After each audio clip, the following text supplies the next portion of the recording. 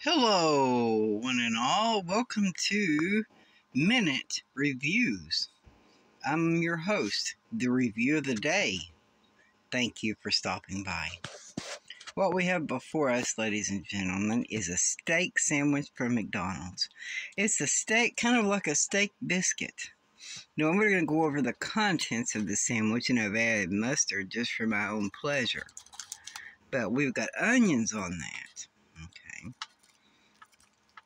And it smells good. So we'll go ahead and take a taste of it.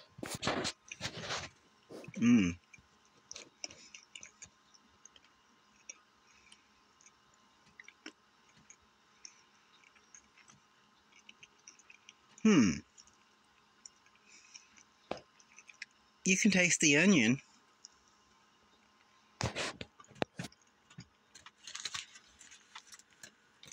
Let's taste the steak by itself.